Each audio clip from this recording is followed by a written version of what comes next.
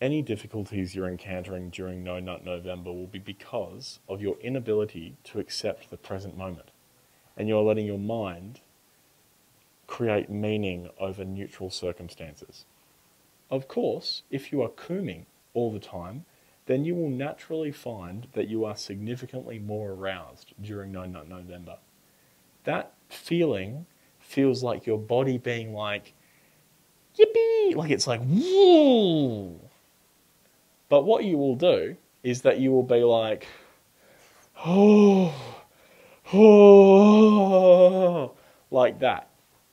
You get it? You feel me? Yeah, I'm not doing that in like sort of like a, I get it. But like, this is what I experienced for a lot of time. Like, if you're dead serious about completing No Nut November, then you have to be less serious about it. You have to relax your perceptions of neutrality. Like, I see on, like, I was like, oh, No Nut November, like, you beauty. Like, you will notice, like, everyone here is just like, we're going to get through this. And I saw someone say, like, yeah, like, yeah, it's going to be difficult because there's 5 weekends in this one. What? Like, what is it?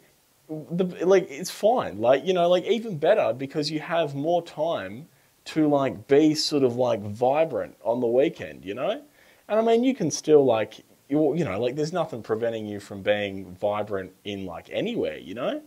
It's just about, like, like, imagine your workplace, like, just, thinking like a little bit of brain power because you're not so fogged over just bombarding your reward system and being like, what can I do to make my like workplace just a little bit better and my co-workers just a little bit happier or my like fellow students. Yeah.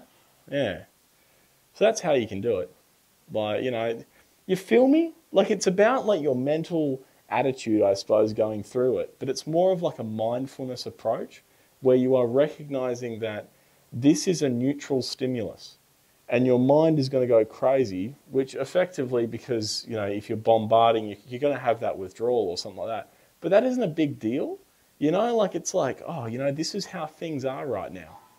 And you can either lament that or rejoice it.